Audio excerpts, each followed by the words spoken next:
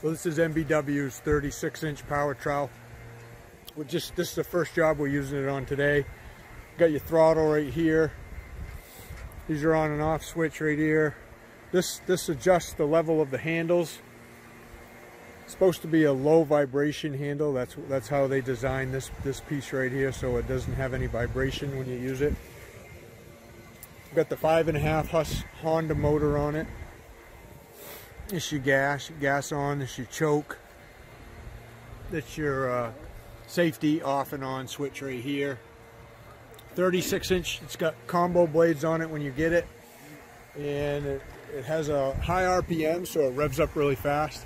We've been finishing this floor with it here today. You can see it's about a 1,500 square foot floor, so it keeps up with something like this really easy. And we'll just get it going here and show you how we use it. Hey guys, let me know down in the comments what you're currently using for a power trowel now, or if you're in the market to buy one, if you're looking for one, and let me know. Hey guys, Mike here. So in this video I'm going to show you how we power trowel this 1,500 square foot garage floor using this brand new MBW power trowel. Now MBW had seen some of my videos and they contacted me and wanted to send me this power trowel so I could try it out and give you guys my opinion on it and tell you how we liked it or if we didn't like it. So that's what we're doing here today. And I can honestly tell you, after talking with my guys after finishing this floor, they absolutely love this thing. The fact that it had really high RPMs, it was really low vibration. Obviously it had the Honda motor, so that was really nice.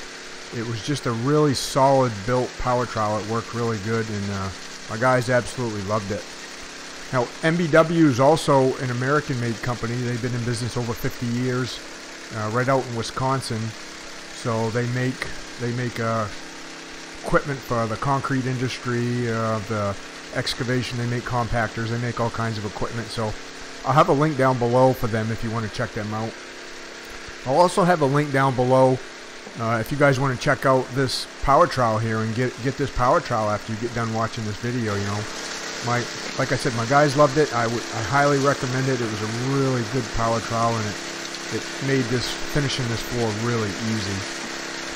So as you can see, Luke's starting down there by the garage doors where the sun started hitting this thing first, and he's working on his pattern. He's going kind of like east to west or north to south, however you want to look at it in this video first.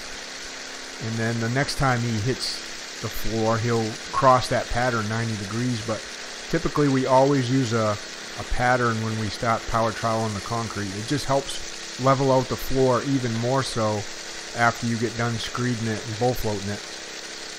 So that's the way most professionals do it. So if you're a beginner here, just take a look at the pattern we're using. We bring it down to the right, we move it to the right, and then we move it back up a little bit and halfway on the other pattern, and we finish it going to the left. So the way we finish is we go right, and then our finish pattern is always left. That way we're not creating any more humps and dips in the floor by the power trowel blades.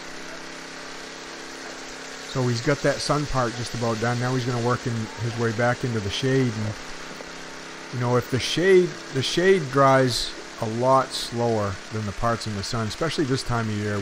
When we started pouring this morning, it was about 30 degrees out. It got up to about 55 here today. And we did use accelerator in the concrete to help it dry a little bit better. And you can see how easy that MBW trowel is to control. I don't recommend this for beginners, but for experienced people, running that thing with one hand like that, holding it with one hand, especially up against the wall, is just a piece of cake. It was like driving, almost like driving a Mercedes for a power trowel, I guess. Even though I've never really driven a Mercedes, but I've heard they're really nice. So he's going to work his way out of the shade and then back into the sun. And a lot of times, depending on how a slab's drying like this, you'll be able to shut the power trowel off for a little bit, let it dry up. But because of the mix we used today, we used a 4,000 PSI mix. It had hot water in it, about 120 degree water, and we threw some accelerator in it too. You know, the part in the sun is drying really quick, so he's going to just go right back over it, because it probably took him 15 or 20 minutes, you know, to initially hit this thing. So by the time he's getting back on this first part, it's already been about 20 minutes and it's ready again. So this is just how we stay ahead of this thing and not let it get too hard on us. You can see he's adjusting the pitch of the blades right there. He's actually turning them down a little bit going that way. So you can adjust the pitch of the blades based on how firm the surface feels to you. You know, if you don't feel like you're working up enough pace to make it look nice and smooth, you can turn the pitch of the blades up a little bit, and that'll help you. But you want to try to keep them somewhat flat with just a slight pitch in most cases. You don't want to crank them up too high. You can see he's going back over that part that's been in the sun the whole time. And that part is just about done now after 2 hits. And now he's going to work his way back and feather that stuff into the shade. So make sure you stay tuned to the end, guys. I'm going to show you how we pick this thing up off the floor and put it in the truck without even having to lift it by hand. So that's pretty cool too.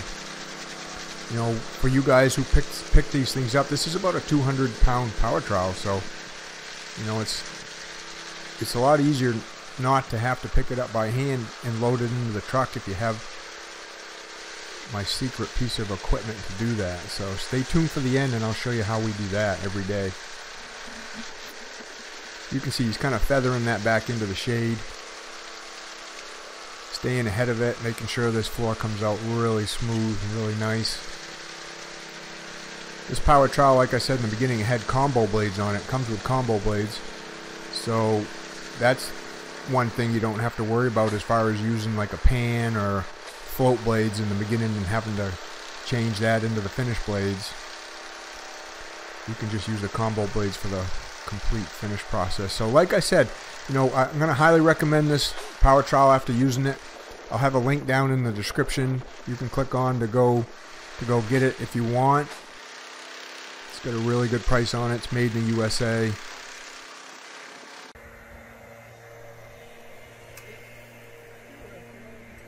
So, yeah, I just wanted to give you a close-up on this thing and just show you what it looks like close up, how high the RPMs can rev up on this thing. You know, if you got a high RPM power trowel, sometimes it makes finishing a lot easier, especially if you're in the sun. Another thing I didn't mention was, see that hook on top up there by the gas can where you can hook onto that thing and lift it? You know, this power trowel comes with those. A lot of power trowels you purchase don't. And you got to buy that separate, and then you got to put it on yourself. So that was another good bonus from this thing. It came with the lifting hook already on it. You can see how nice and smooth that thing runs. It just kind of glides over the surface. You see that concrete's kind of shining out. We call that shining out or burning out. What do you guys call that down in the comments? We call it burnt out most of the time.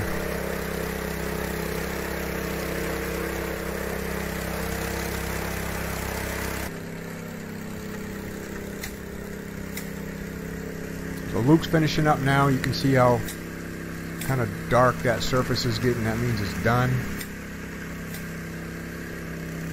He's going to move the trowel over to the truck, and then we're going to show you how we lift this thing up.